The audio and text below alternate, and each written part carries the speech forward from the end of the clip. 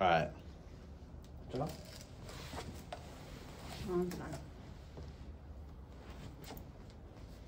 Oh, this is your good side.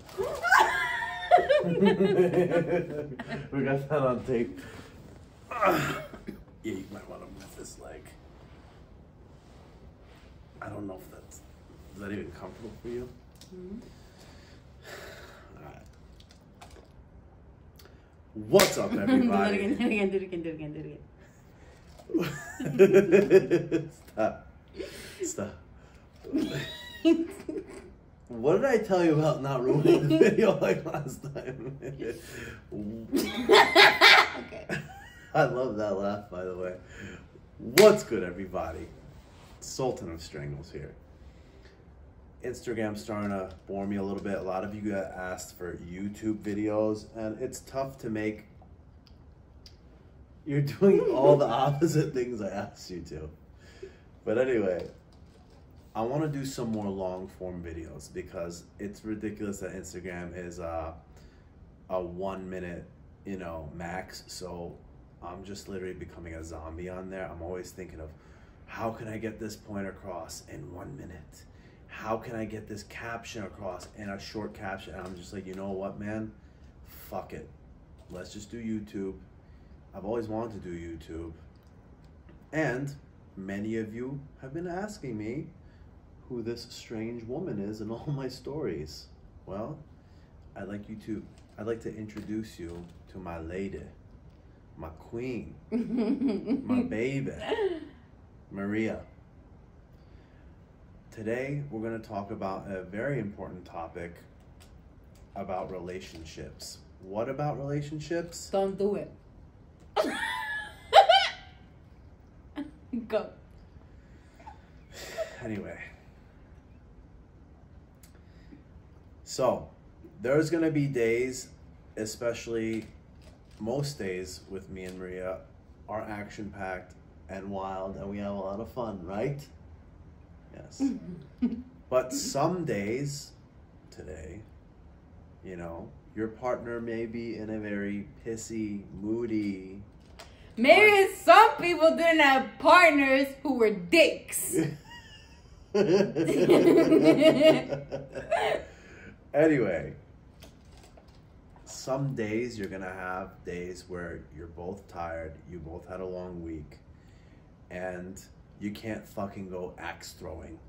Alright? I feel like when people go out on dates these days, it's like we gotta go axe throwing. Alright, we went axe throwing, now we gotta go go-karting. Alright, now we gotta go rock climbing. Now we gotta go zip lining.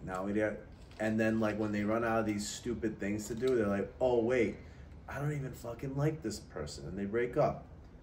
So we're gonna talk about what causes the longevity in a relationship, and in my opinion, I think to find out if you're compatible with someone, go on a couple cool dates, go out, have fun, go hike, go axe throwing, go do a drink and paint night. But if you can't be entertained with them in a room where there's nothing else and it's just you two, then literally, this man got no furniture. There ain't no paintings on these walls. I'm a minimalist. You don't like that. Her house is full of plants everywhere. Like fucking literally you can't move because there's plants. I don't like plants. I'm a minimalist. I got minimal furniture. And that makes me happy. That makes me happy. But anyway, you could put us in a room and we'll just be laughing and having a good time the whole time. But there's some days like today, right? She's a little better now because she got some food in her. She got some fruits in her, right? But there's going to be days where you're both tired and you just have to learn to live. Have a normal life with each other. And I feel like that's why a lot of relationships don't succeed, because they're always doing these stupid, silly events. And when those are done, you don't know what else to do. So my advice is, number one, go on a couple cool dates, but have some quality time where you're not really doing anything else. See if you like each other. We figured out that we did because we just love hanging out with each other. Number two, not every day has to be some spectacular fucking day. Some days I'm gonna do my work. She's gonna do her work. We're gonna be in the same room. We're gonna enjoy each other's company. What you got to say?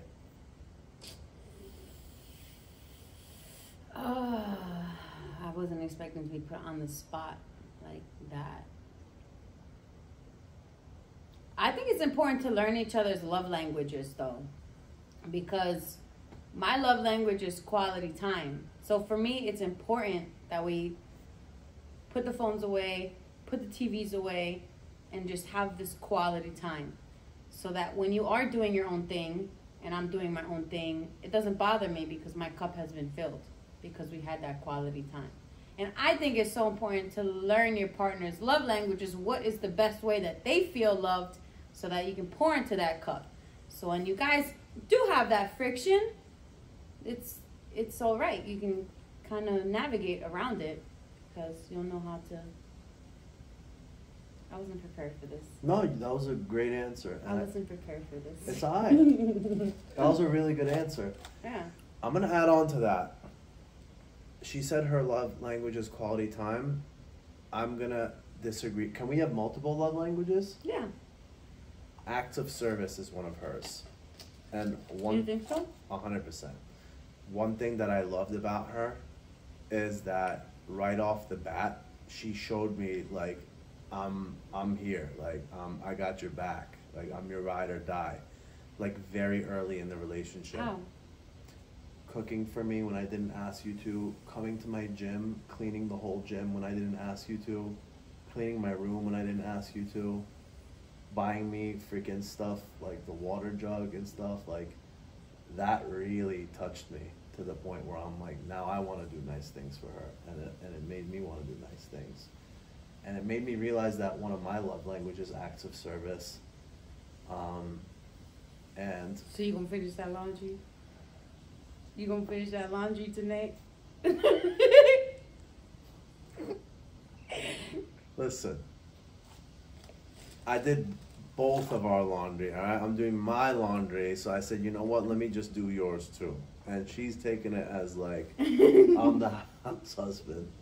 She's been calling me that lately. He's cooking bok choy for us now. Real quick, talk to the camera while I go stir the bok choy. Keep talking about the love languages. What's going on, guys? This is Maria here to uncover all of the secrets of the Sultan. So in front of the screen, he likes to pretend to be this big, tough, bad guy. But he likes to be small spoon. Yo, what did I tell you about this video? You can edit this part out. He likes kisses on the forehead.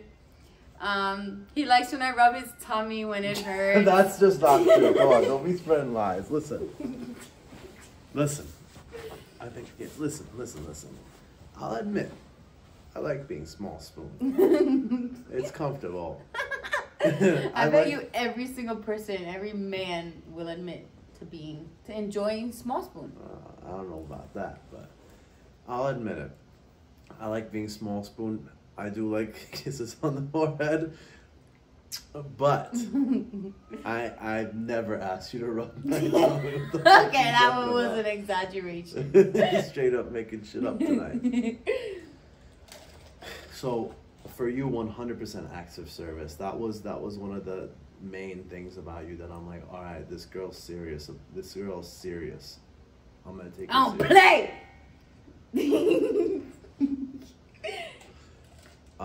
What are my love languages? Is touch a love language? Yeah, physical touch. Physical touch is a love language for me. That's why he loves rolling with the guys in jiu-jitsu so much. That's why he goes to all the open mats. That's why he tells people, that's why he tells guys all the time to come to open mat. That's why he markets so heavily, because physical touch is his love language. I think words of affirmation is a love language of yours. Like, I think that's very important for you. No, I'm just fucking with you when I say that. So anyway, you know, she was, oh, by the way, last day ever at her current job that she left, She started a new job last week, so this week she was working 2 jobs. Crazy schedule. Why she was so tired today. Technically 3. Three jobs. You know, at first she was like, I don't like this job. I'm like, you keep talking about this car dealership that you worked at where you were freaking doing so good. Why not go back to that? Anxiety, this, that. I'm like, yo, just apply. And I forced her to apply.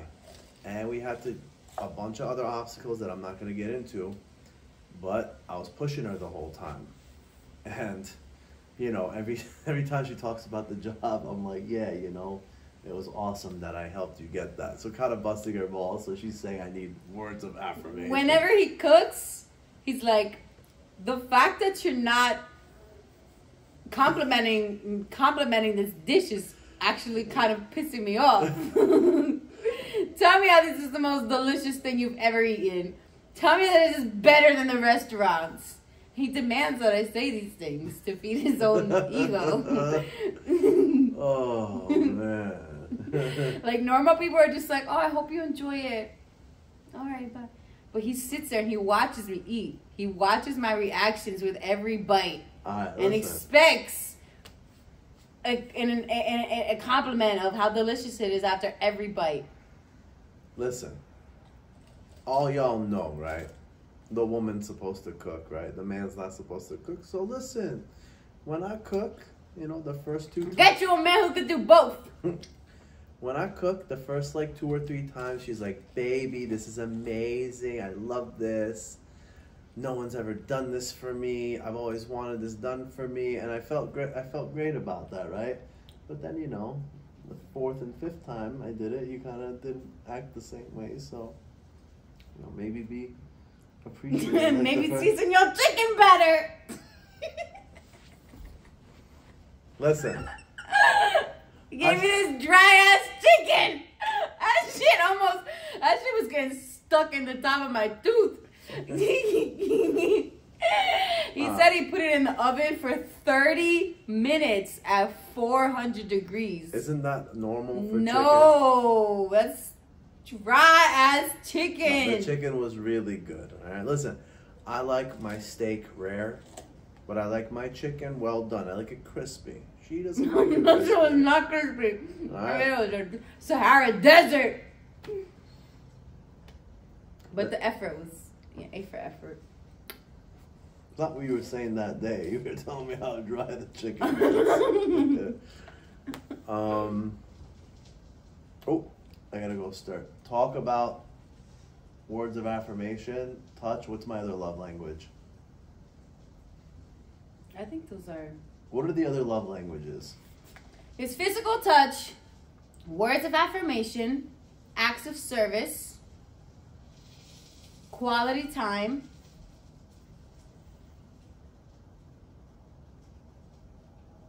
why am I forgetting the last one? Physical touch, quality time, words of affirmation, acts of service, and gift giving. Yeah. That's not us at all. I didn't just get you the blow dryer. Yeah, and I love that you do. I love that you do. The but if you didn't, I would be okay too. The facial, the manicure, the pedicure. That's such a lie. He's never done any of that. The cash here and there. What you talking about, girl? Tell You want to see my toes? They're crusty right now. There's no pedicure. Don't be showing nobody your toes. But I did pay for your pedicure, so don't lie about that. Tell them about the gift giving that we do to each other. Come on. This bok choy is coming out really good, by the way. Gift giving. I don't think I've ever really gotten you a gift. Because it's not really my language. It's not my love language. Your love language tends to be what you do for others. Or what you need. You tend to do that for others as your love language. So I love gifts.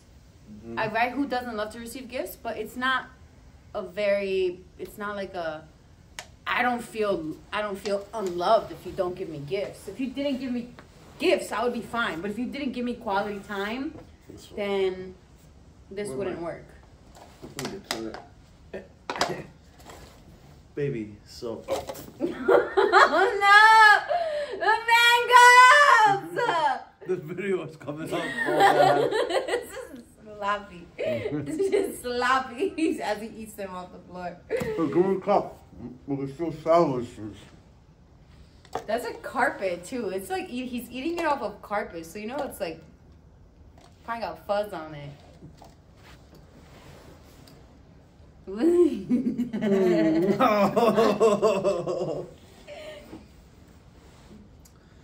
Gift giving.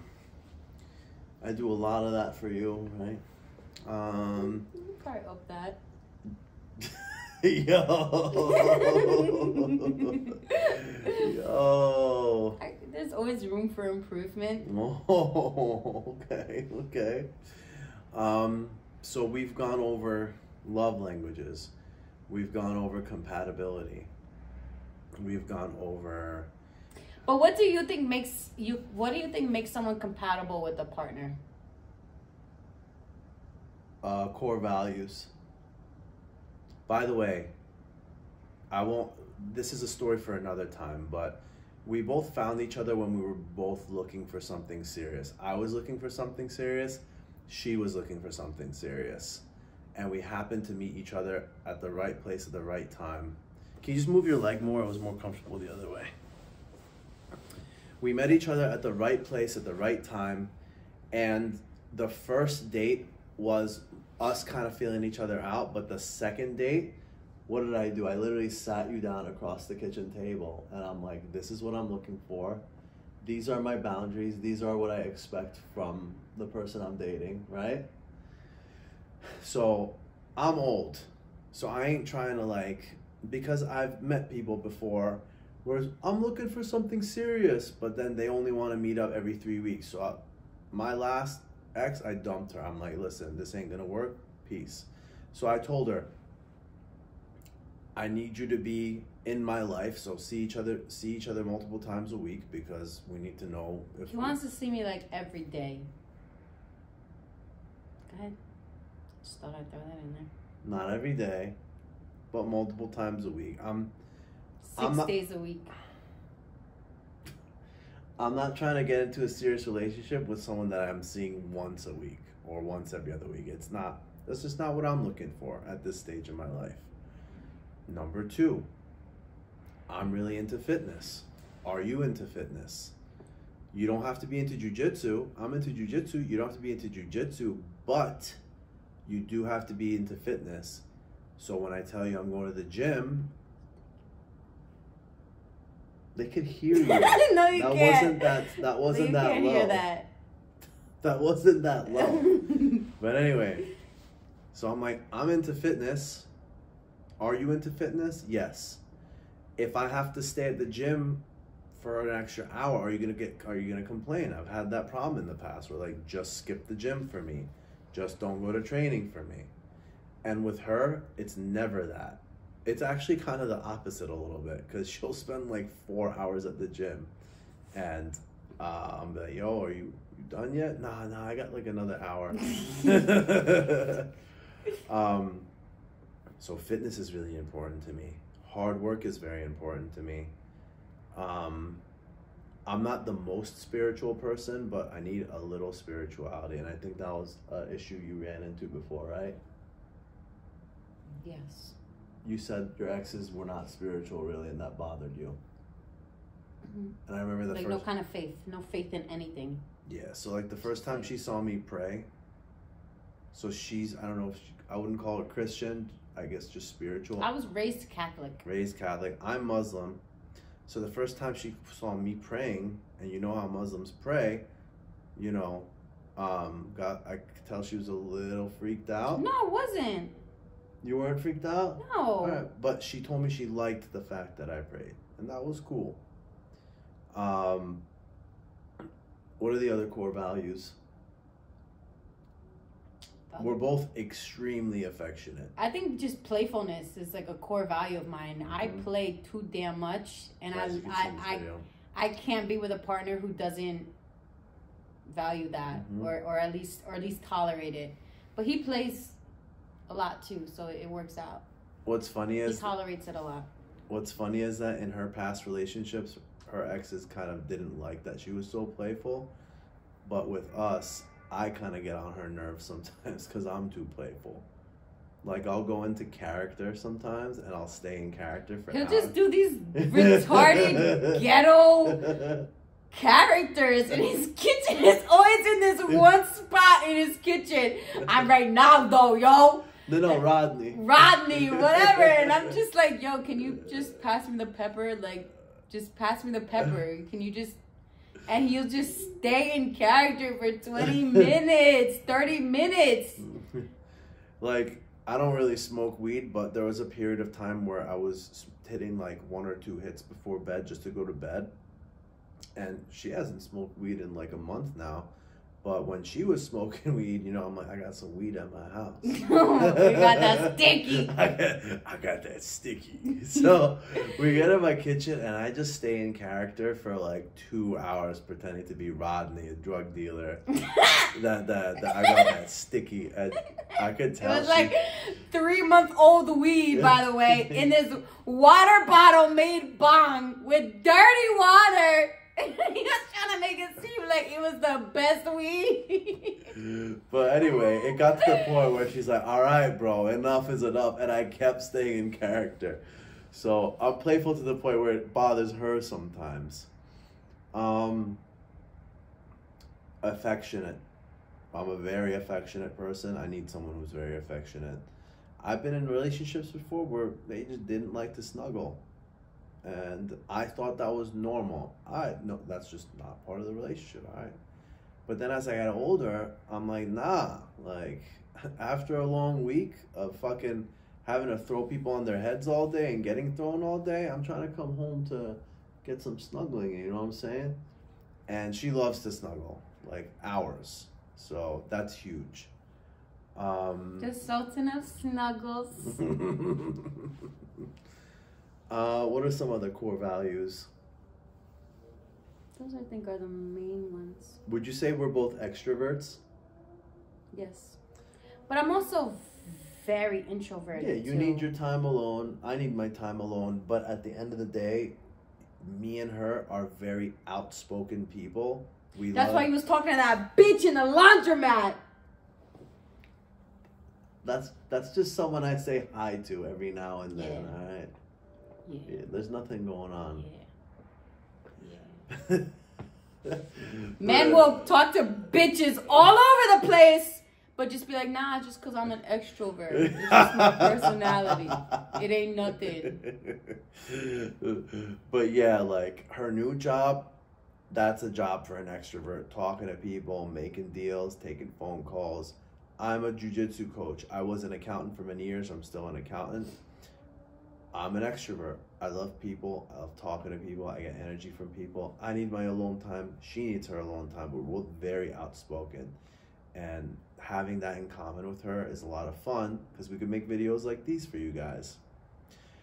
This video was supposed to be 5 minutes, but we ended up having a lot of fun making it, right? So before you tune out, go follow me at KOOLRAK. Make sure to follow my gym at Immortals Jiu-Jitsu, my podcast at Rambling with Rack, and check out her Instagram too, at Mama on a Mission. Any other plugs? No. Land Rover Paramus if you need a new whip. That's right. All right. Peace out.